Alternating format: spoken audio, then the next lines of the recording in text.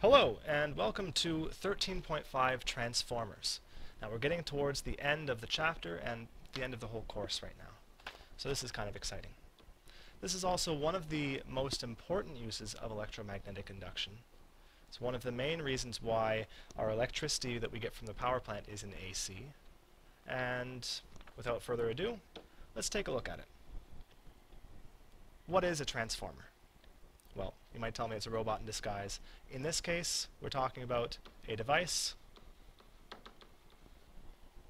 that can raise or lower voltage.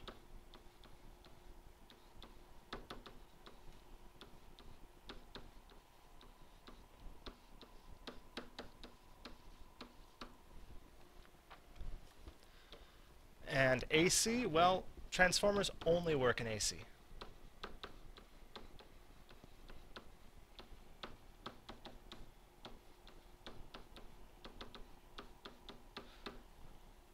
So again, this is one of the reasons why AC is such a good idea when we're generating power. Here's how it works. It's like a Faraday ring.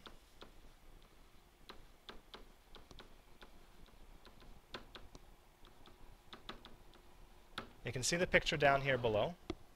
Looks a lot like a Faraday's ring.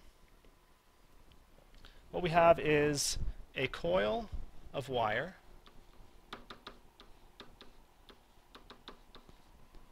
on the left,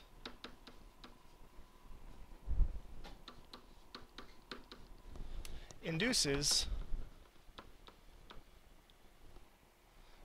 induces current in a coil on the right.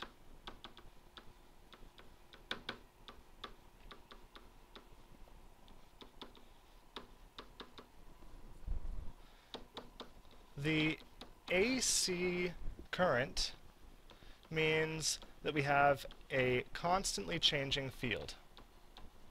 A constantly changing magnetic field.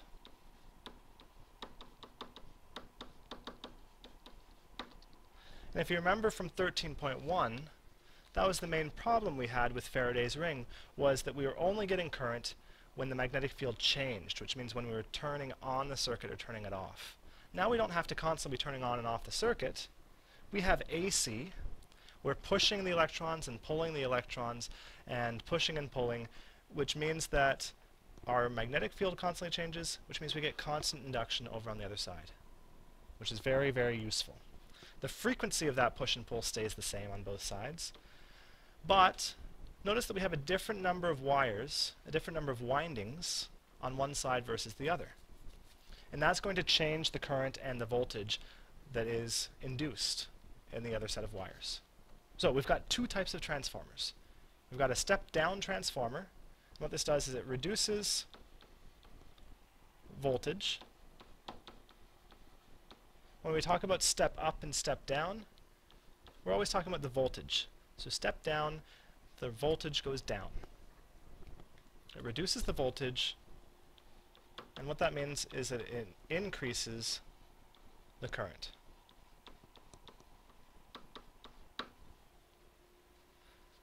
And I'm going to talk about the reason for that in just a second. What a step-down transformer looks like is it has some primary windings. Those are the windings on the left. And the primary windings are going to be greater than the number of secondary windings.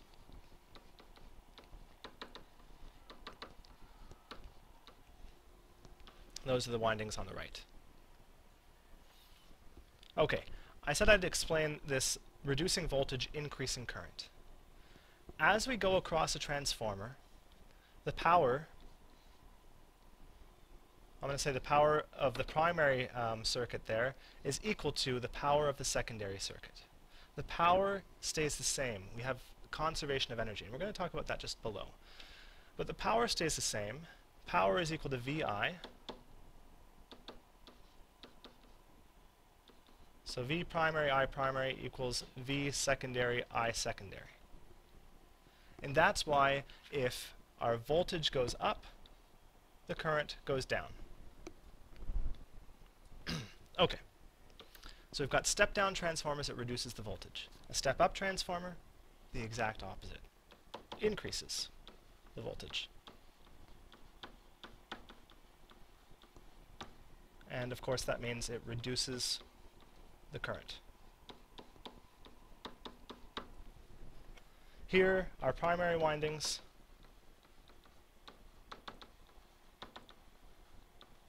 are less than the secondary windings.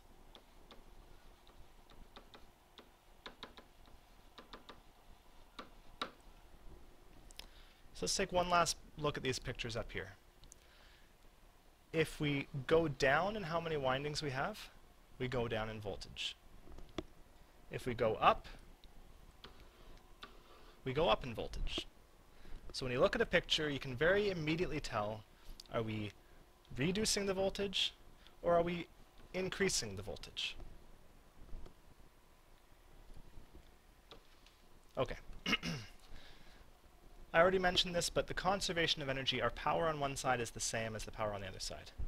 So energy is conserved, therefore power is conserved.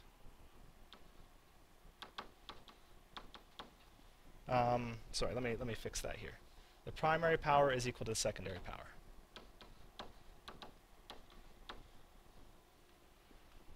Because power is just the rate of change of energy. Okay, so since the power is conserved, and since power is equal to VI, we can say that VPIP equals VSIS, which I wrote just above as well. And that gives us three very useful equations. We have an equation for voltage. So the ratio of the primary to secondary voltage is equal to the ratio of the number of windings in the primary and secondary circuits. N is the number of windings. Number of windings. Okay, so there's our first relationship. You can see that the ratio of voltages is just equal to the ratio of windings. Similar equation for current.